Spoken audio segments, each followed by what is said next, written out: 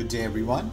Welcome to a demo of the mobile work order and plant maintenance solution from Innovative. This particular solution is delivered as a prepackaged add-on for your central dispatchers to proactively schedule and assign work orders to field technicians to perform their day-to-day tasks. Field technicians can now receive new work orders as push notifications with real-time priorities to avoid any potential equipment failure, unexpected downtime, safety or environmental risks, or unmet production quotas. All of this which negatively impact your production revenues, right? In terms of the key features of the solution itself, it has the ability to receive and update work orders. You can get directions via GIS or GPS.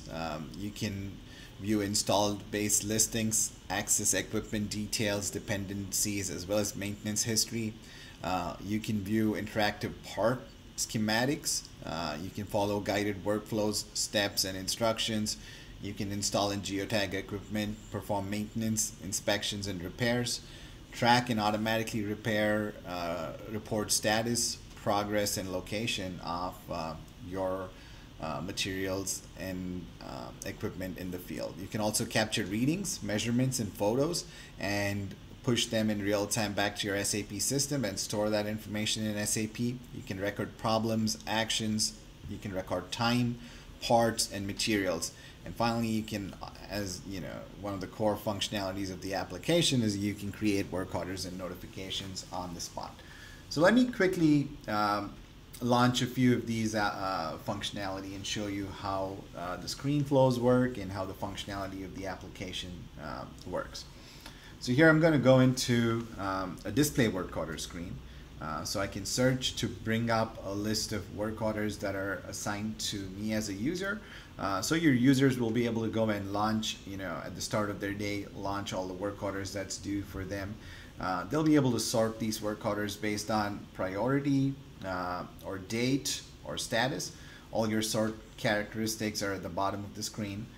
So if you sort by priority, you'll see on the left side of the screen, it's color coded to specify the priority of the work order.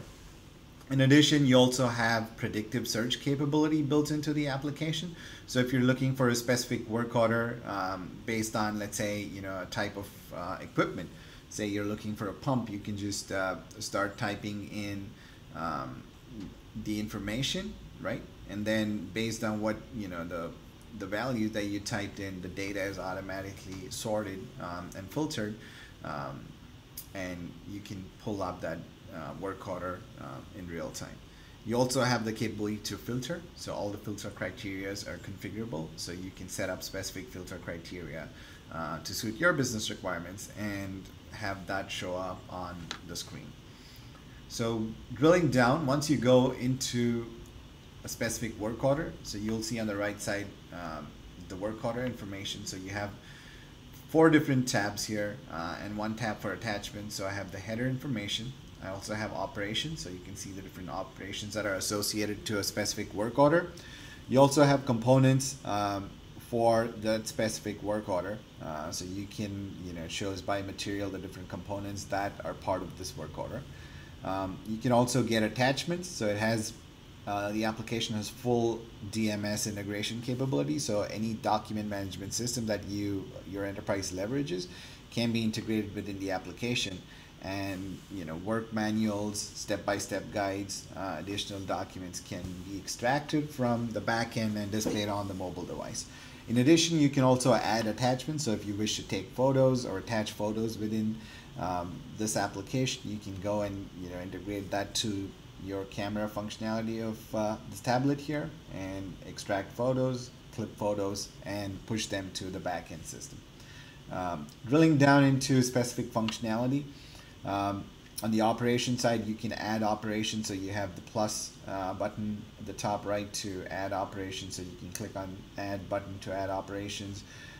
Similarly, you can request additional components. If there's a damage to a component, you can request additional component and then place a requisition for the parts, the replacement parts that are needed to complete this work order. So this is a high-level overview of the display work order screen. Um, Now, if I go one step back, you can also create work orders. So creation of a work order is extremely simple. You hit the create button and you have a form with the key fields that are needed by an engineer or a technician on the field to create the work order.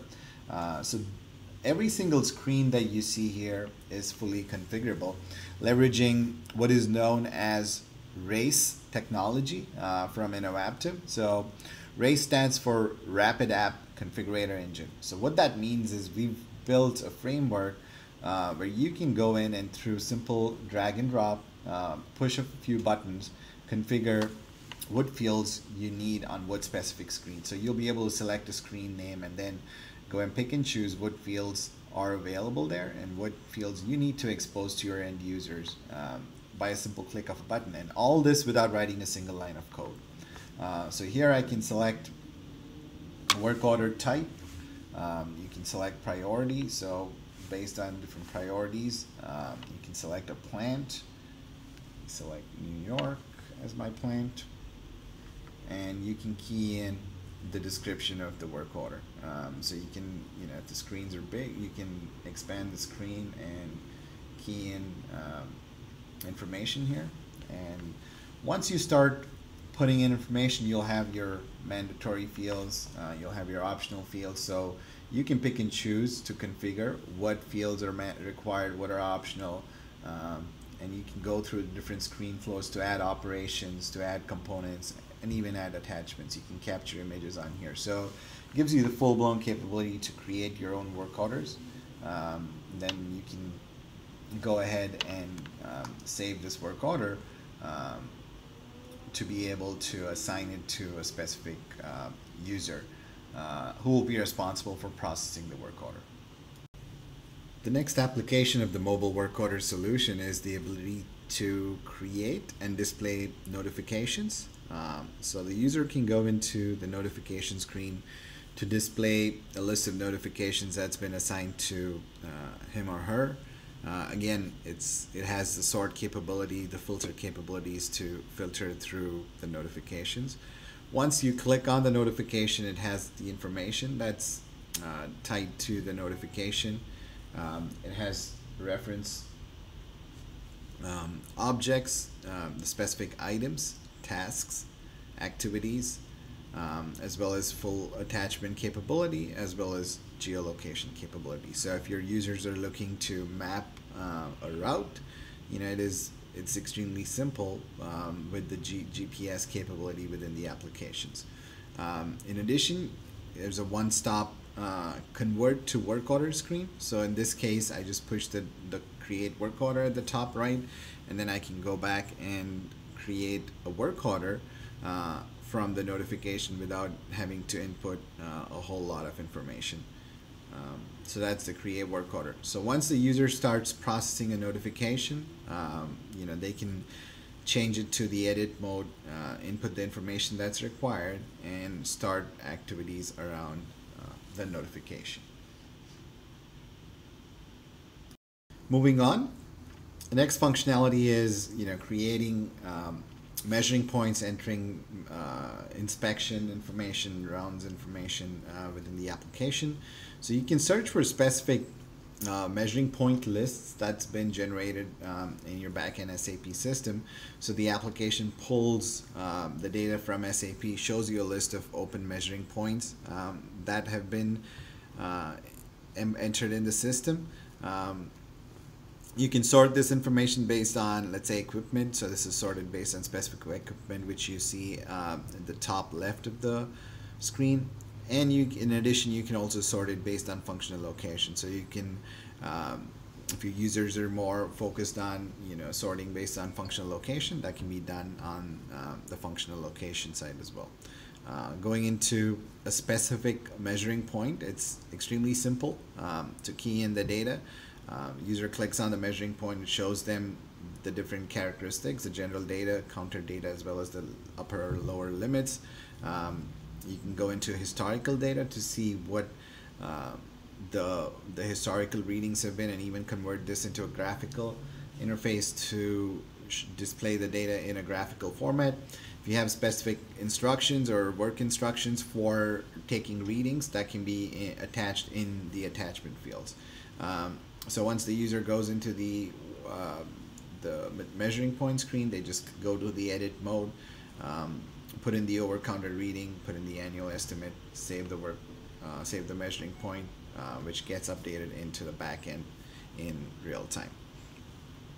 Moving on, the application also has the ability to search and display equipment information. So you can pull down a list of equipment. So this is fully configurable in terms of who has access to what equipment data.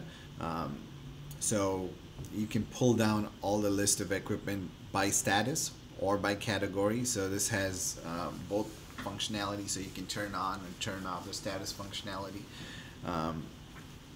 And pull data. So here my category is machines. When I click on a machine, you have all associated equipment information for that machine, right? So from manufacturer, so this is all master data associated with the equipment can be contained in here. So the top tabs give you the different fields. So this is the general data tab. You have the organizational data, which is a company code, the plant, person responsible, and the work center. You have the structure, which is a functional location, a technical identity number, and a construction material type. You have the warranty information. You also have the measuring points counters that are tied to this piece of equipment. You also have attachments. So if you have work information, specific items to the equipment, you have that in the attachment screen. And if your work equipment is geotag, geolocation, if it's based on a location-based system, then you can pull it up on a map as well. Right? So you can create notifications from equipment screen. So there's a create notification button at the top right side of the equipment screen, where you can click on that and create a notification by a single click of a button. Similar to the equipment screen, you also have the functional locations. Screen layout is extremely simple. You can click on the functional location sorted based on status or category. So here are different functional locations. So if you want to see,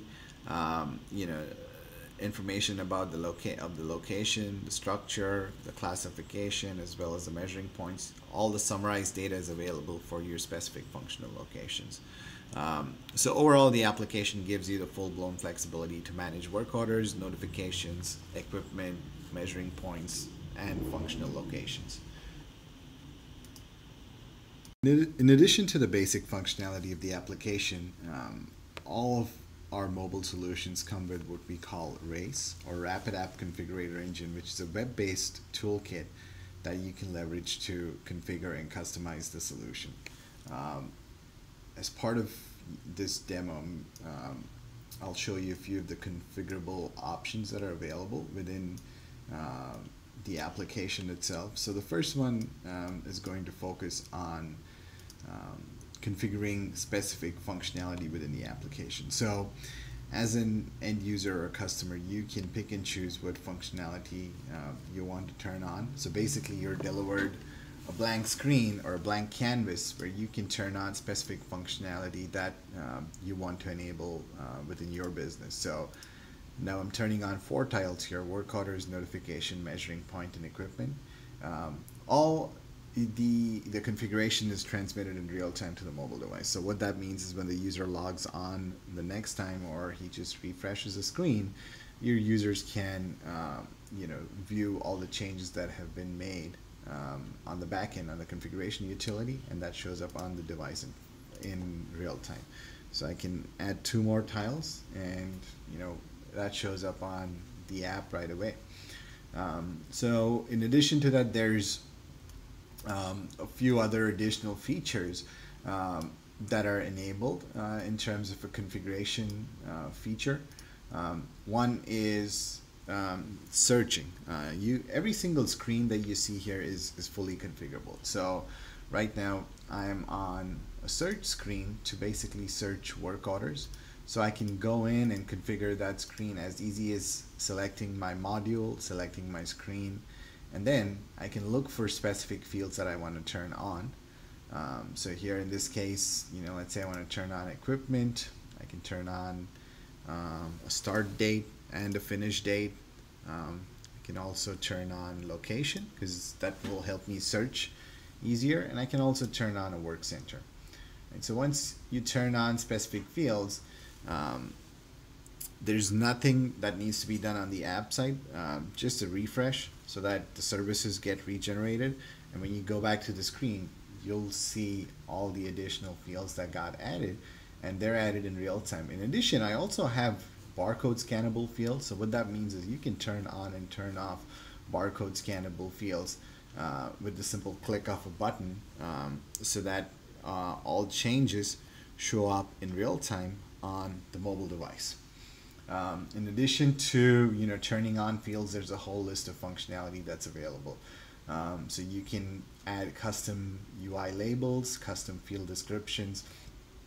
You can rearrange the order of the fields. You can change the type of fields, how you want to input data. So this is right now a scan field, so you can change that to a text field. You can also add default values to specific fields so that user doesn't have to key in the information when they access the app. You can do custom validation messages. So overall, the Rapid App Configurator Engine, or the RACE toolkit, kind of resolves close to about 90% of customization challenges that typical customers face when they deploy a solution such as this. And for the other 10%, we do provide open endpoints, open user exits within the applications that can be used to configure above and beyond what RACE brings to the table. Thank you.